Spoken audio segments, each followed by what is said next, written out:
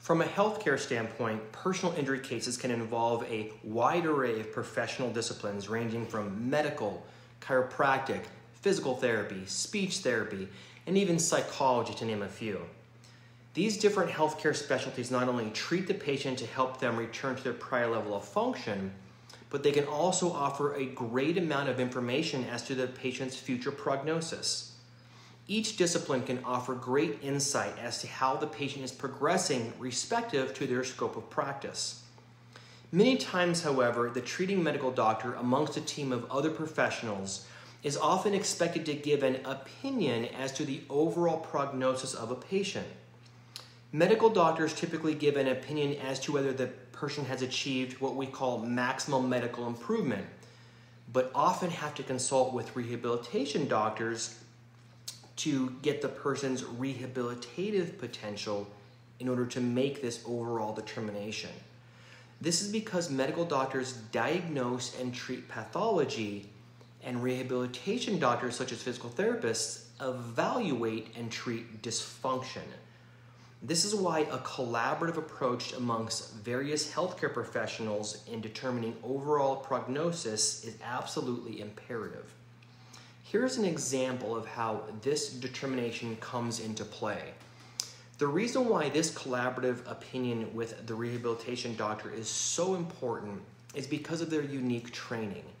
If you ask a physical therapist to prescribe certain medications or read MRI images, they are not able to do this because it's out of their scope of practice. And not to mention, they're not trained to do that or licensed in that field. On the other hand, if you ask a medical doctor to perform physical therapy rehabilitative treatment, they would not be able to successfully treat this patient because they simply aren't trained in doing so. Each respective discipline, both medical and physical therapy, have their own unique set of skills and training which gives them credibility to opine on different aspects of the patient's overall prognosis. Oftentimes in trial, the question comes up regarding what is the patient's rehabilitative potential and whether they have reached their maximal rehabilitative potential or achieved maximum medical improvement. If the appropriate experts are not in line to give an expert opinion on this topic, it will be very difficult to prove to a jury if maximal medical improvement or maximal rehabilitative potential has been achieved. As a doctor of physical therapy, I have testified in trial numerous times against medical doctors ranging from orthopedic surgeons, physiatrists, interventional pain physicians, etc. In the majority of time, the opposing opinion of these experts is very different from mine in regards to the improvement of the patient. It's not necessarily that their opinion is wrong.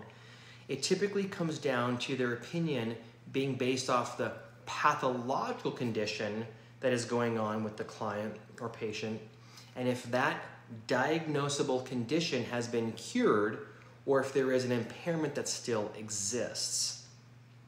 From the rehabilitation doctor's perspective, we are looking at the overall rehabilitation potential of the patient and whether their function will improve or regress over time, thus providing a quote-unquote rehabilitative prognosis.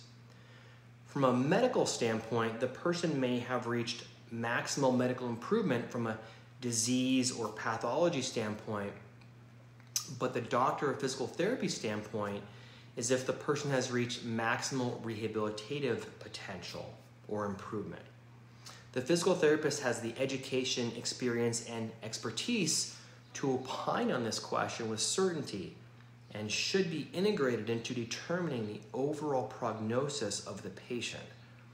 Make sure that you provide the insurance company and/or jury members with both the medical doctors and rehabilitative doctors' opinions in order for an accurate and well-rounded prognosis to be made.